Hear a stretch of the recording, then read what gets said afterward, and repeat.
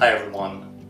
I hope that you and your families and your friends are staying safe, that everyone is healthy, that everyone is supporting each other, and please remember the most important thing right now is to love one another and to take care of one another.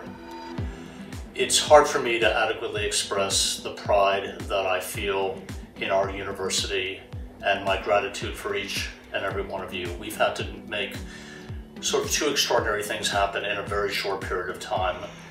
First, we've gone from our traditional community-based format of teaching and learning to a virtual online university in just about 2 weeks. And the amount of effort put into this by our faculty and by our students and by our professional staff has been nothing short of extraordinary.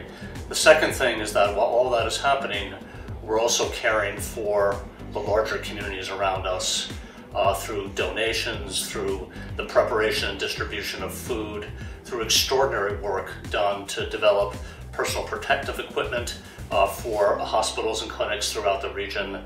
I am just so proud of the humanity that our university has shown to members of the greater Philadelphia community during this very difficult time. So thank you to all of you for what you've been able to do, both in terms of pivoting Drexel, but also supporting our community at the same time.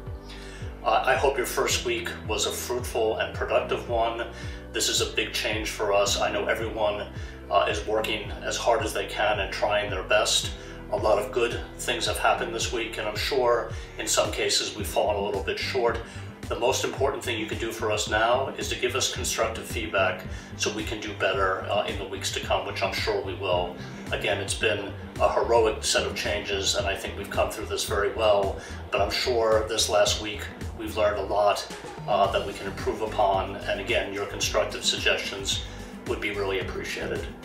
What I'm focused on right now is whether or not we continue to stay online and virtual for the summer term, and I'll provide you with updates frequently over the next several weeks as we sort of ponder that decision. But please rest assured that our approach has been to communicate with you as a community on a regular basis and not to be afraid of making changes when the landscape shifts. And so I'll continue to update you on progress towards making a decision about summer term, and then a whole bunch of other things that I'm sure will come up in the meantime.